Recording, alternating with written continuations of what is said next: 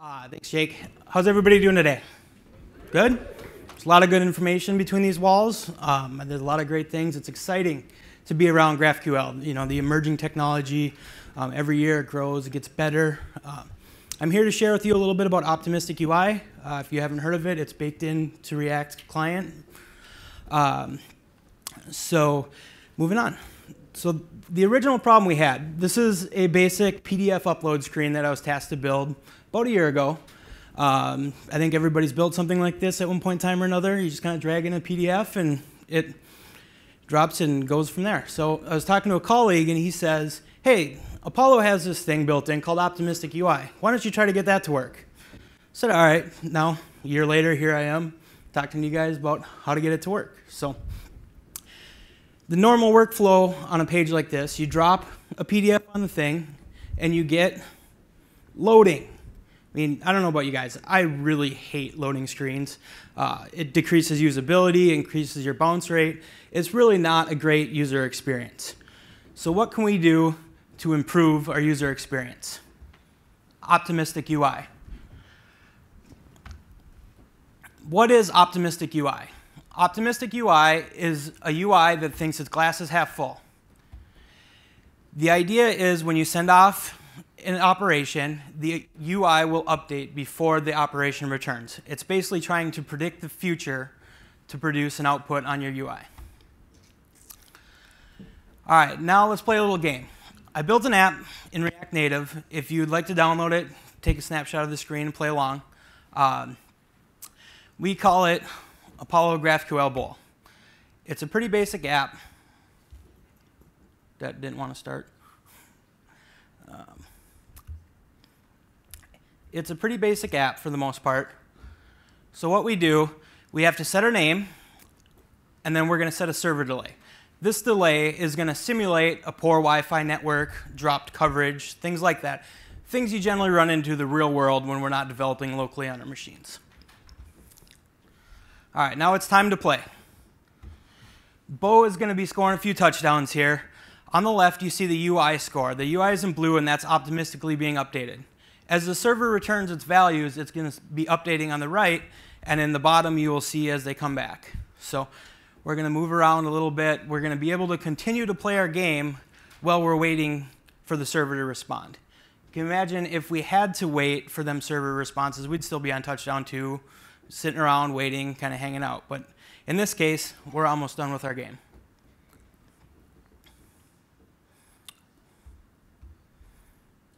So how do we make this work?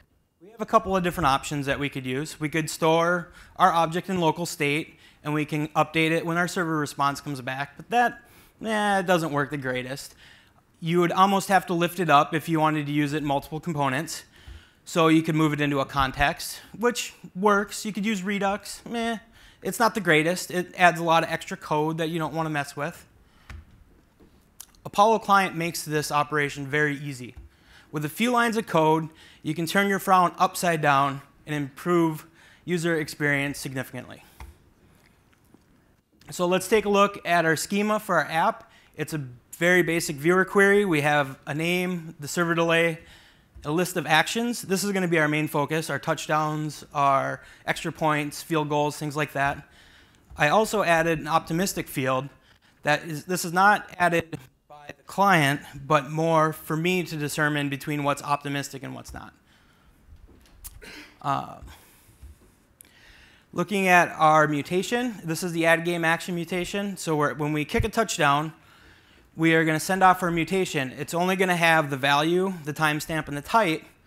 We're not going to be returning an ID because that's server generated. So we won't know our ID when we send off our original mutation. It's important because Apollo Cache uses ID to determine what object is where. So let's talk about the optimistic UI workflow. We're going to send off a mutation to the server.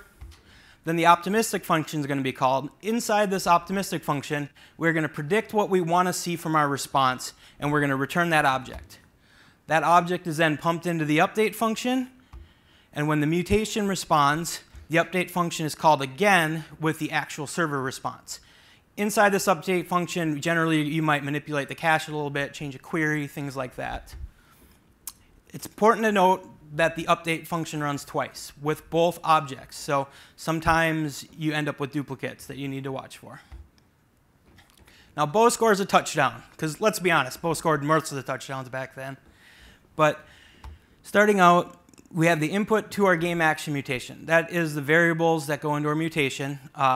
Again, back to a basic type touchdown, the value is 6 points. That's pumped into our optimistic response. In there, we create an ID that we know will be unique to the rest of the cache. If you get multiple IDs, you're going to end up with some improper values for the most part. We also have to set our type name to game action. Without that value, the cache is going to get confused and not know what to do. The response from this optimistic response function is then pumped into the update function, where the optimistic response decides what we're going to do with our local cache. The viewer query response is that list of actions we talked about earlier. That is going to be updated as we add a value to our database that would be returned in this list. So now what we're going to do is we're going to read the cache and we're going to pull that viewer query. The first time we go through with our optimistic response, we don't really care about cleaning our array, but it's kind of done for redundancy. The second time when we come through with our server response, that array is going to have our optimistic object. So now we need to pull that out so we don't end up with duplicates in our cache. And then when we're all said and done, we write it back to our cache.